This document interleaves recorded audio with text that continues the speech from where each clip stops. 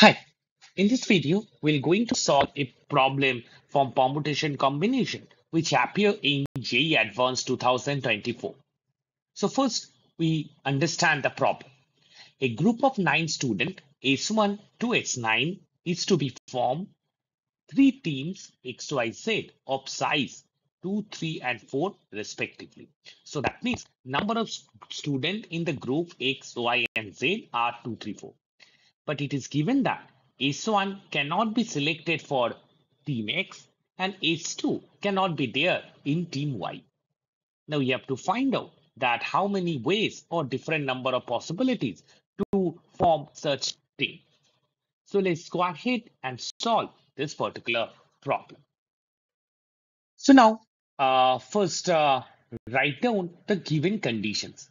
So here it says that, right, group X can have only 2 students, group Y having 3, and group Z can have only 4 students. So the total will be 9. So that's the distribution. And also it is given that S1 cannot be in group X and S2 cannot be in group Y. Now, as S1 cannot be in group X, so therefore S1 can be placed in group Y and group Z, and S2 cannot be there, right, in group Y. So it can be possible to put in group X and Z. Now we try to make the different possibilities where we can place S1 and S2. Let's go ahead. So here in group X, I cannot place S1, but I can easily place group Y, the S1, right? So S1 in group Y, and then corresponding we have to check for uh, S2.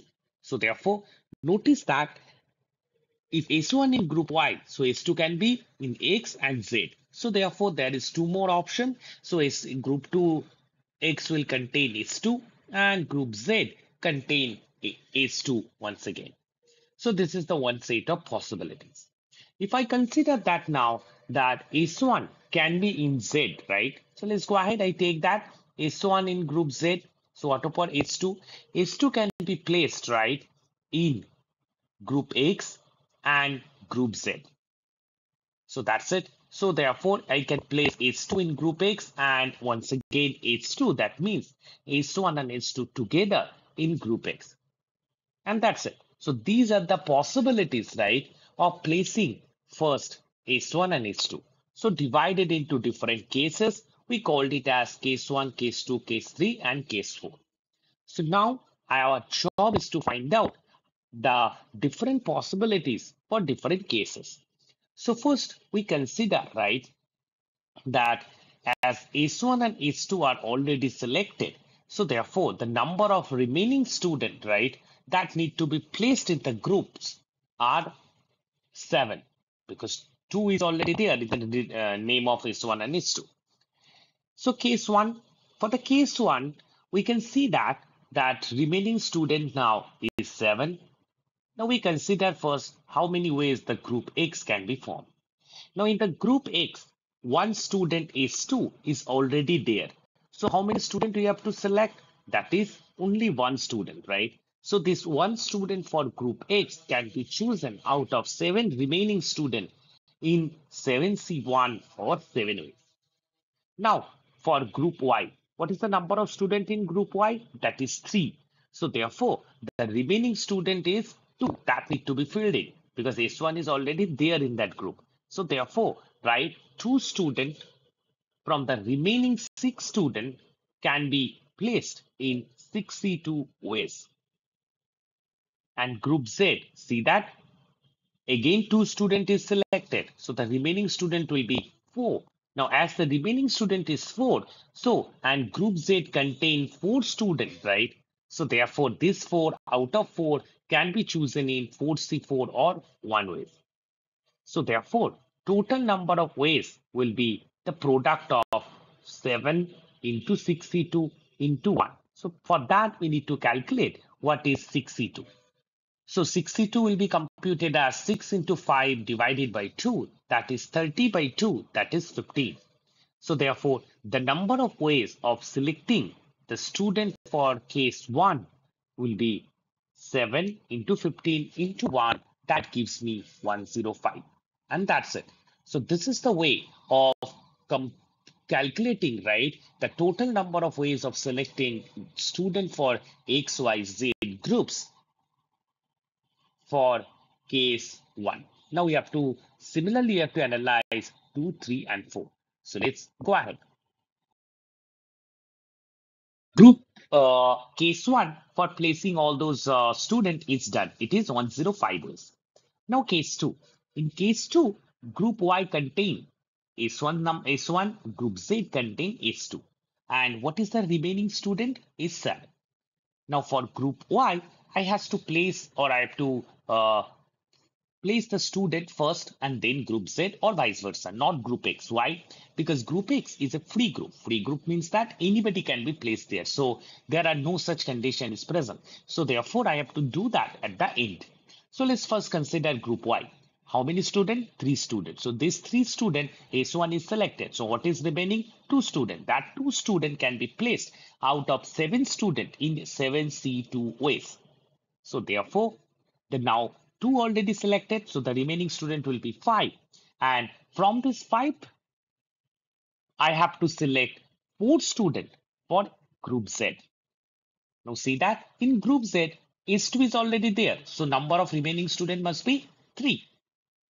So therefore, these 3 students in group Z can be selected out of the remaining 5 students in 5C3 ways. Now, what are the remaining students now? 3, 2 is already selected, so 2 students. Group X contains 2 students only. So therefore, these 2 students only we need to place in 2C2 ways or one way. Now let's calculate that 7C2 and 5C3. So 7C2 can be easily computed by 7 into 6 divided by 2, which is 21. Whereas 5C3 is 5 into 4 into 3 divided by 3 into 2, which is 3 get cancelled. So 20 by 2, that is 10. So total number of ways of selecting student for case 2 will be 7C2, that is 21 multiplied by 10 multiplied by 1, that is 110 ways. So that's it. Now you have to find out the possibilities for case 3. For case 3, notice that S2 in group X already and S1 is in group Z. So first we concentrate on that case 3 and group X only. So here in case 3, right, number of remaining student is 7 and we have to fill 2 student in group X as S2 is already there. So the 1 student need to be filled in and remaining is 7. So this one can be placed in 7C1 ways or 7 ways. Now we concentrate on group Z. You see that group Z S1 is present and number of remaining student must be 6. How many students we have there in group Z? That is 4. So now we have to place only 3 students. So this 3 student in group Z outplaced from 6 student in 6C3 ways. And now the remaining student will be 3 and group Y contains only 3 students. So this became free group. So it can be filled in only one ways. So we have to calculate that 6C3 now. 6C3 is actually 6 into 5 into 4 divided by 3 into 2 into 1. That is 20 ways.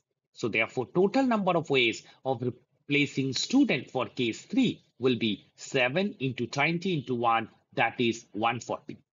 So therefore, now case 3 is also done, which is 140. So the last case, that is case 4. In case 4, S1 and S2 is present in group Z and group X and group Y. Any student can be filled up except S1 and S2. Now, for case 4, obviously now as S1, S2 is placed, so the remaining student is 7. Now, the remaining student that need to be there in group Z, that is 2 because it contains only 4 students.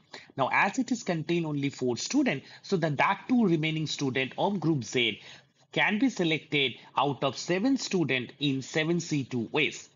Now, the number of remaining students became 5. Now, for group Y and group X, right, any student can be filled in. So the 3 students in group Y can be selected out of this remaining 5 students in 5C3 ways. And now the remaining student will be 2. And now that 2 students only need to be placed in 2 students in group X in 2C2 ways. Now we calculate what is 7C2. Let's go ahead. So 7C2 is 7 into 6 divided by 2, that is 21 ways. And 5C3 is 5 into 4 into 3 divided by 3 into 2, that is obviously 10 ways. So therefore, for case 4, the number of ways of selecting student will be 21 into 10 into 1, that is 210 ways. So with that, we able to compute, right, that total number of ways of selecting student for different cases 1, 2, 3, and 4. So now it is obvious that in this case, number of student can be selected either in case 1 way or in case 2 ways or in case 3 or in case 4. So therefore, total number of ways of selecting such team with the given condition will be 105 plus 210 and 140 and 210. So everything we got it done. If I add them together, it gave 665. And that's why 665 is the correct answer for this particular problem. And that's it.